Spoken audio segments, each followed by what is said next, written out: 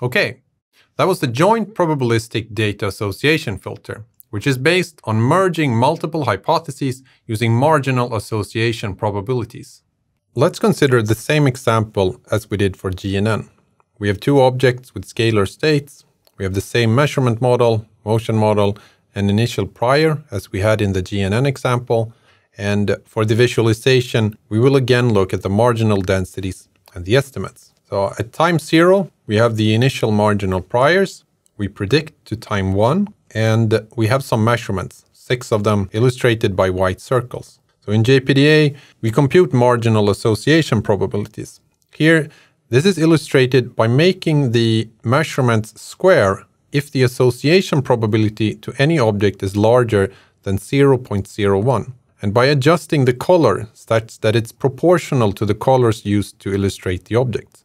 So on the left, we have two measurements with a non-negligible probability of association to object 1. Object 1 is colored in blue, so these two measurements are blue, and the one closer to the mean is a more intense blue because it has higher association probability than the other. And the 4 measurements on the right are colored similarly. So after the merged update, we get the posterior densities shown here. Next, we predict to time 2. There are 5 measurements at time 2. We compute the marginal association probabilities, and then we compute the merged update. So this illustrates the basic JPDA recursion. In each time step we predict, we compute the marginal association probabilities, and then we use them to perform a merged update. So here, we've illustrated the measurements and the posterior densities together with estimates and ground truth, just like we did for GNN. Top left, we have the measurements, and top right is the posterior densities shown as heat maps. So here we can see that in some time steps, a single measurement has a very high association probability. See, for example, for object 2 on the right at times 3, 4, and 5. And in other time steps, there are multiple detections that share the association probability. For example, for object 1 on the left at time 4, and on object 2 on the right at time 1.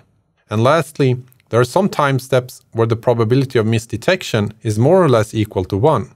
So we can see this for object 1 at times 5 and 9, and for object 2 at times 6. In the bottom left, we show the posterior densities and estimates, again shown as black circles, and the black lines show the sequences of the estimates. So a comparison between the estimates and the ground truth is given in the bottom right. And as expected, the estimates are not perfect, again due to the measurement noise and the process noise, but the results are quite good. If we compare the results from GNN and from JPDA for these measurements, we see that the posterior densities and estimates from both filters are quite similar, although some differences can be seen.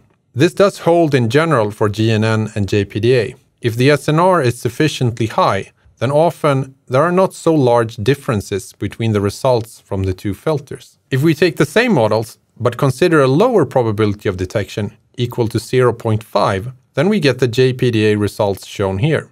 So the main difference now is that there are more misdetections. And one effect this has is that the posterior JPDA density that results from merging has a larger variance. If we compare the estimates and the ground truth shown in the bottom right, we see that even though the probability of detection is only 0.5, we still have quite good results. So let's compare again to the results that we had using GNN. In this case, we can actually see some significant differences. Comparing the posterior densities, we see that JPDA in general has a higher variance than what GNN does, especially after measurements that have been associated in GNN. And this is due to the fact that JPDA better captures that there is still a fairly large probability of misdetection. If we compare the estimates, we see that for this particular example, JPDA is quite a lot better than GNN.